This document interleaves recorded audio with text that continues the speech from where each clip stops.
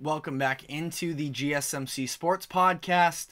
We are doing all types of NFL draft coverage today. We are now going to be looking at the second half of the draft, really, and be talking about how the NFL Super Bowl contenders made out in the first round. And I wanted to start with two of these teams that are potentially in the hunt for the Super Bowl next year, actually making a deal with one another, and that would be the rivals of the Buffalo Bills and Kansas City Chiefs. The Chiefs traded up to the 28th spot where the Bills were sitting in order to select wide receiver Xavier Worthy out of Texas. The full deal is the Chiefs traded their picks number 32 overall, number 95, and number 221 in exchange for that 28th spot in the first round, pick number 133, and pick number 248. So they move up a little bit in both of those instances to move back 4 spots for the Chiefs. The Chiefs and Bills both needed a receiver in this draft. It was clear that the Bills' strategy in this first round, though, was to try and get some long-term compensation for the fact that their salary cap situation has been a little bit of a mess, and we saw the types of moves they made during this offseason to try and clear that cap space from getting rid of Diggs in the long term, even though they are dealing with the dead cap situation for this upcoming season, but getting rid of his money down the road. They let go of key defenders as well in the secondary, Tre'Davious White, Jordan Poyer, Micah Hyde, all of them. And they wanted to try and pick up some extra draft capital, maybe not quite as high as the 28th overall pick, but more of a quantity situation over a quality, and obviously they're hoping to hit on their picks, but they want to have some more shots and some more rookie contracts on their books to make things easier here. They traded down a second time when they were on the board again at 32. They moved down one spot and upgraded from having the 200th overall pick to the 141st, which came from the Carolina Panthers. And the reports early today are that they are also taking calls on pick number 33 as well. I do definitely understand building up assets here. I feel like they have to take Adonai Mitchell at that 33rd overall spot, and I hope they don't as a Patriots fan, because I think that Mitchell is going to be a star in the league when he gets there. The combination of him and Josh Allen could definitely be dangerous. I was shocked that he didn't go in the first round, and if he doesn't go 33rd to the Bills or whoever ends up trading up to that spot, I hope the Patriots take him 33rd. But as things currently stand, they have picks 33, 60, and 60 in the second round. They got the third rounder from the Chiefs, their own fourth rounder, and 4 different fifth round picks. Again, just sort of a quantity over quality thing, where if a few of those turn into impact players, I do see the vision for the Bills moving forward here. But as for the Chiefs going up to get Worthy is somebody who really benefited from this offseason cycle of the NFL draft process, especially after running the record-breaking 40-yard dash time, a 4.21. We know he's an absolute burner. We knew that if you just watch the film on him anyways. And from that point, he was being mocked consistently to the Chiefs at 32, at the time at least.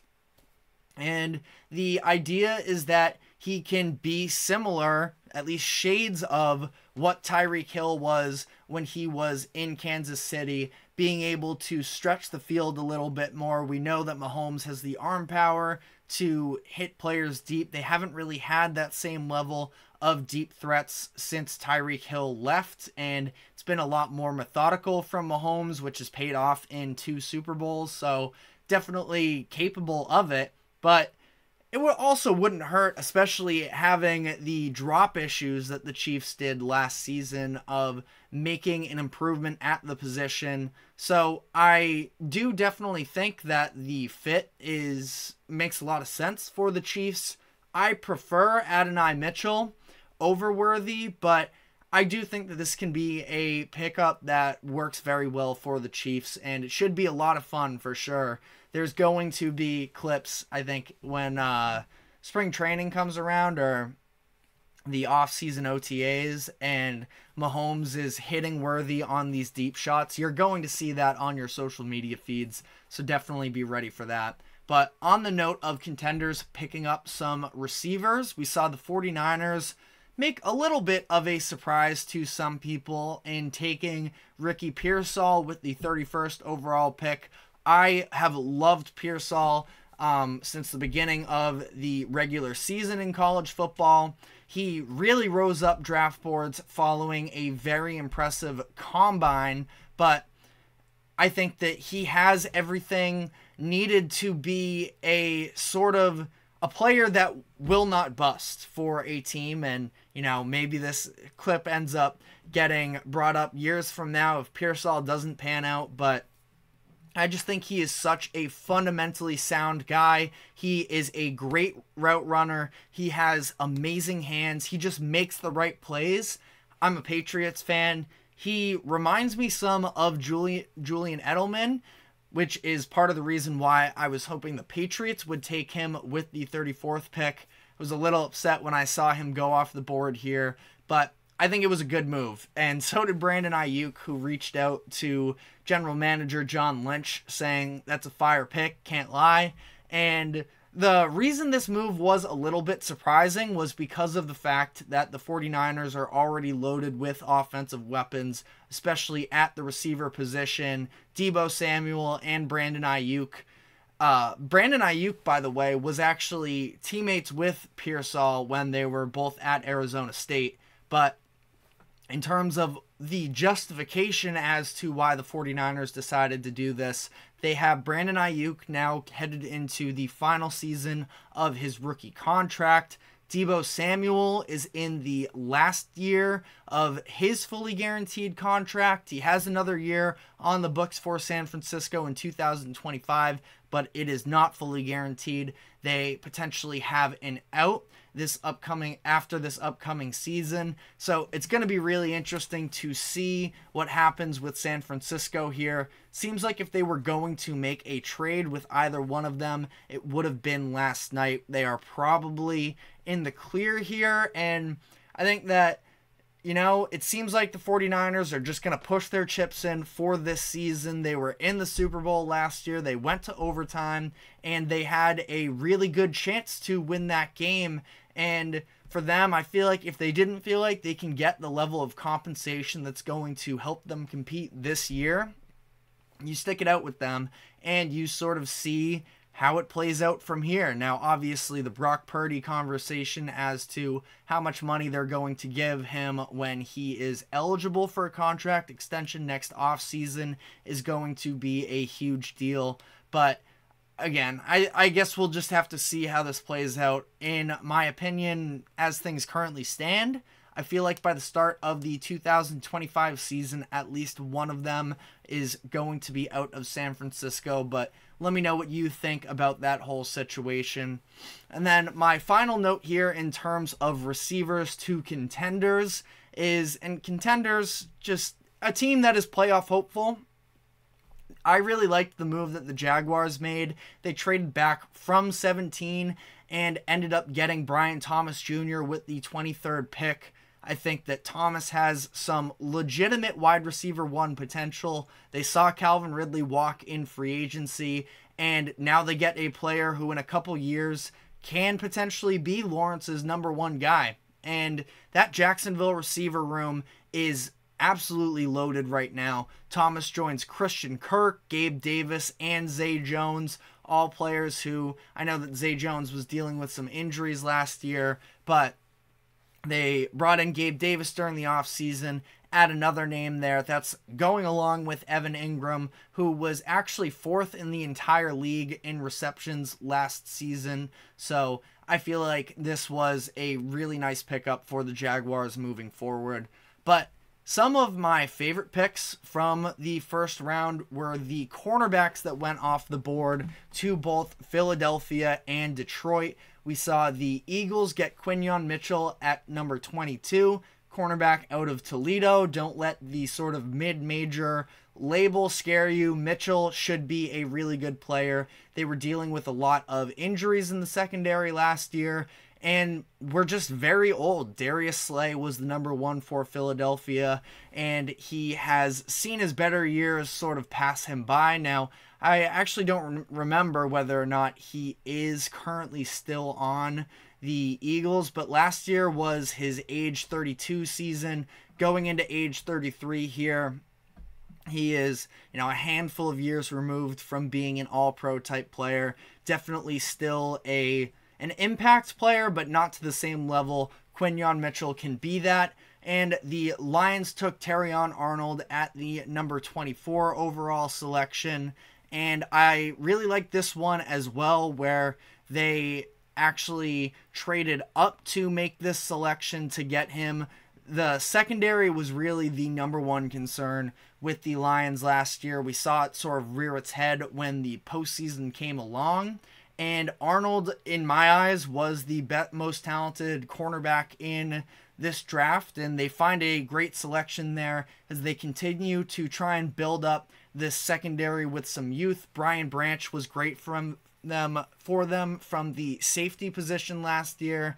And I just really like this move from both of these teams, where I left free agency feeling like they hadn't fully addressed the need, and I like the way that they went here. Some final thoughts here on some other contending teams. We saw the Cowboys trade down. They were the other half of the Terrion Arnold deal, where they actually moved down in the draft. They end up getting Tyler Guyton with the 29th overall pick, offensive tackle out of Oklahoma. Made sense. Tyron Smith had just left in the offseason. Same with different position, but Tyler Biotish, who was their center, they were going to need some help on the offensive line. They already have these big-time name players at quarterback, receiver, D-end. I feel like there was definitely a chance they could have gone with a receiver in this situation, but I think that Guyton was a great pickup for them here. I have no real concerns there. Again, a little bit rapid fire here. As for the other players that came off the board, we saw the Dolphins take Chop Robinson late in this one, 21st overall pick. Robinson was one of the more polarizing first-round talents in this draft. He is extremely athletic, but it's sort of the conversation to a lesser degree because Aiden Hutchinson was literally a Heisman finalist when he was coming out of Michigan, but it felt a little bit similar to that conversation. He and Jared Verse, I feel like out of Florida State, Verse ended up going to the Rams. I really do like some of the edge rushers that came out in this class, but I feel like Robinson specifically was sort of dinged for his fundamentals, but the ceiling is absolutely there for him in terms of having the ability to just throw some of the offensive linemen that he faced around.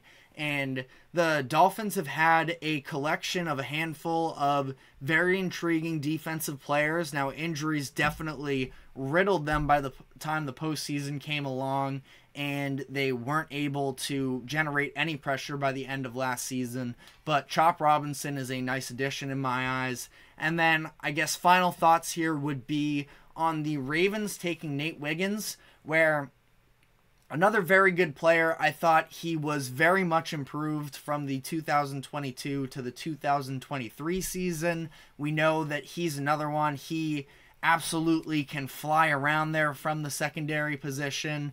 And I like this move for the Ravens, where we saw them lose a couple players on the defensive side of the ball, and they add another threat there. They obviously, in terms of secondary, they already have Kyle Hamilton, who is an absolute monster there, but they add another cornerback. They had just lost Ronald Darby in the offseason, but him and their other cornerback, which I cannot believe I'm blanking on right now. I just had the name at the top of my head. It's not Lattimore. It's the other one that I think was in that class. I have to look this up right now. Otherwise, I'm going to be mad at myself. But Marlon Humphrey. That's who it is. Duh. But yeah, that's a very good cornerback duo, I feel like, in Baltimore next year. Their defense, again, saw some losses in the offseason, but they are still, and they not just from a personnel standpoint, but they also lose their defensive coordinator as well in Mike McDonald. So we'll see how they bounce back this year. I feel like they will well, but they are going to be in that conversation for the best teams in the AFC. But definitely give us your thoughts on what your favorite and least favorite picks from the first round are. Just done an hour on it, and we're not done just yet. We are going to be doing one final segment on the NBA playoffs from last night.